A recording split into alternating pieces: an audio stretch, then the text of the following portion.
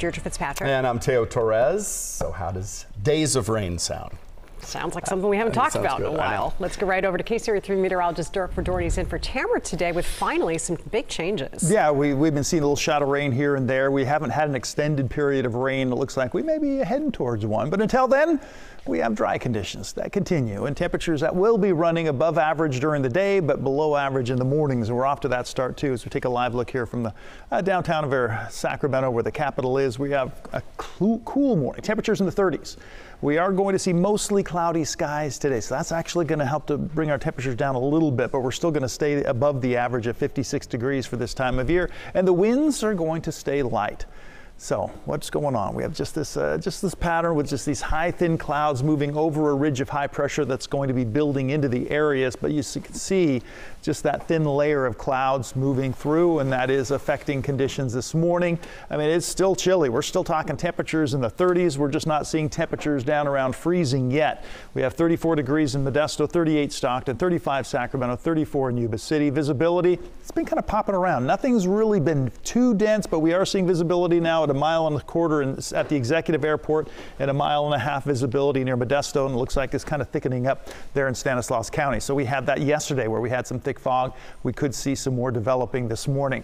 12-hour forecast shows we'll keep those high clouds with us throughout the day, with temperatures eventually peaking around 60 degrees is what we're expecting in downtown Sacramento. There's your weather. Now here's a look at traffic with Brian Hickey. Yeah, and if you're heading out onto the causeway this morning, things moving along just fine out in that direction. Not seeing any delays as we take a look at the causeway. And then Highway 15, Interstate 80, no problems to report along that stretch if you're coming in from Folsom and Roseville. 5 and 99 all looking good there, and you can see again the causeway in the green. No problems to report on that stretch as you make your way out towards Davis, Vacaville, or Fairfield. I-5 and 99 looking good through the Stockton area. One vehicle over on the right-hand shoulder in the French Camp area. Not seeing any delays behind that. We'll continue to monitor that for you. And as we look at westbound 205, currently a 25-minute ride, and westbound 580, 27 minutes. 99 out of Modesto, we're looking at a 13-minute ride as you make your way up towards Manteca. Here in Sacramento, Highway 50 will be a 10-minute ride out of Rancho Cordova. Interstate 80, 9-minute ride from Roseville down to the Split. 5 and 99 still sitting delay-free at 11 minutes from Elk Grove. Back to you, Teo. All right, thanks so much, Brian. Now to a story that's been developing overnight. And a man accused of injuring 2 El Dorado County Sheriff's deputies during an attempted traffic stop has been arrested.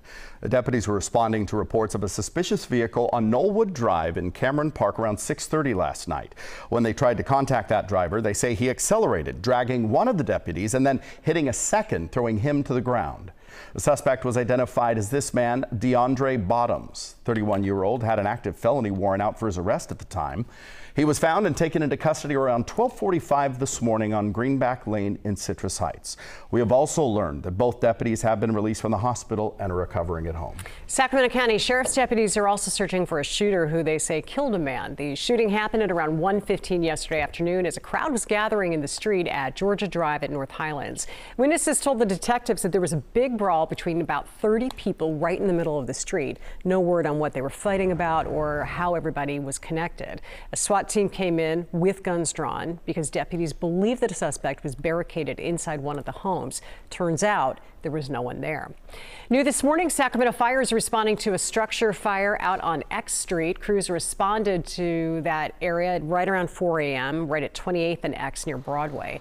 Fire crews say that the building was boarded up and previously it had been deemed unsafe. Fire was inside, so they did go through some boards to get access to try to get it out. They did get it put out without letting it spread and damage a next door grocery store. Yolo County Sheriff's deputies arrested a man they say tried to assault a child. Deputies say around 3 o'clock yesterday afternoon, a middle school student reported somebody tried to grab them. Officers quickly responded and by checking surveillance video identified the suspect. They arrested 39-year-old Pierre Lumze at his home. He's facing charges of lewd acts on a child and assault on a child with intent to commit rape. A freak accident took the life of a driver on Interstate 5 in San Joaquin County. It happened near Highway 12 just before 6 o'clock. Investigators say that the tire came off of a trailer, flew over an I-5 guardrail, then hit a car in the opposite direction. The driver was killed on impact. 4 others have minor injuries. A short pursuit in Sacramento ended in the discovery of some ghost guns. Police say that they tried to make a traffic stop and then a suspect took off. Suspect pulled over after a pretty brief chase, and that's when police found 2 loaded ghost guns during their search. Ghost guns are the ones that don't have serial numbers and they're really hard to track. The driver, Daniel Edwards, now faces a number of gun charges. Now to West Sacramento, where fire crews acted quickly to control a house fire on Sunset Avenue. That one started at around 9:30 last night, with Sacramento firefighters being called in to help out. At this point, there's no word on whether or not anybody was inside. The extent of the damage or even how it started still being worked out. Well, after some intense debate, the Auburn Union School Board voted to keep an official statement that calls for diversity, inclusion, and equity. A statement issued by the board last year calls for a barrier-free learning environment that includes awareness of the impact of bias on a list of issues. That includes race, class, and gender. The proposal to remove it came up after some board members said it caused more issues than it resolved. But others argued it helps students and staff create a welcoming environment. I don't want to see that happen in our district. I don't want this to be a stepping stone towards bringing discriminatory hiring practices in.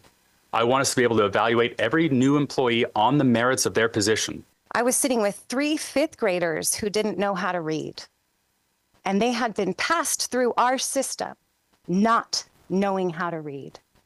Equity allows us to sit with those children and give them the education they need. The 5-member panel voted 3-2 to keep that statement in place. New this morning, Lodi is celebrating the completion of a major road construction project, and it involves the Highway 99 Turner Road interchange, bringing two-way traffic to the off-ramp between Turner and Pioneer Drive. KCRA 3's Mike Tassell joins us live with more on this big, important change. Good morning. Yeah, and good morning, Teo and Deirdre. And we are standing right at that intersection of Pioneer and Cherokee. And not to be redundant, but this is that odd spot where for the longest time, two-way traffic turned into just one lane, forcing northbound drivers on Cherokee Lane to either turn left towards the neighborhood or be forced onto Highway 99. Now, this is a look from above at the $6 million changes coming to fix that problem. This is a new roundabout on Cherokee Lane at the Turner Road exit to improve traffic flow. And just down from that, now two-way traffic will flow past this one-way traffic spot. Why that's important is that in the past at this intersection, those drivers who were forced to turn left in many cases had to cut through a residential neighborhood and right past an elementary school, along with new pathways for bicycles and pedestrians. This project also includes improved freeway ramps. Now back out here live, yesterday project leaders held a ribbon cutting and promised to open this new road to traffic today. But keep in mind, as of this morning, you can clearly see some of those roadblocks are still in place due to this project. And there are some electronic roadway signs that say some of these areas remain closed up to next week. So that is your current situation here on this project that is soon to be open to commuters here in Lodi. Live, Mike Tassell, KCRA 3 News. Mike, thank you. City and county leaders recently have worked for about a decade to make those traffic improvements possible using a combo of state funding and local tax money. Well, new this morning, a program giving you a chance to help single moms by adopting their families for the holidays. I love this. KCRA 3's Melanie Wingo is in Citrus Heights now with how it works. Well, we're outside the Single Mom Strong organization building, where on the inside a lot is happening to make it a brighter holiday for single parent-led families. Earlier this week, we got the chance to go inside to take a look at all that is happening to help out with their Adopt a Family holiday program. Single Mom Strong getting help from volunteers working each day this week to wrap and prepare hundreds of presents for families in need. 66 families in all will benefit, and they'll receive a holiday meal and a gift for the parent of the family, and gifts that will fill needs and wants for each child in the family. Single Mom Strong getting requests from families. Then the group matches those families with local businesses or donors that want to help. They pick the gifts that they would like to give that family. They bring them to us, and we coordinate the wrapping and the delivery. The wrapping is the labor-intensive part, right? So the donors like dropping off the gifts, and then we handle this part. So all that wrapping will continue through this week and on into the weekend. Those gifts will be distributed to the 66 families in need all next week. Reporting live in Citrus Heights, Melanie Wingo, KCRA 3 News. All right, Melanie, great program. If you'd like to help with Single Mom Strong's Adopt a Family effort this year or in the future, visit the website right there on your screen. It is singlemomstrong.org.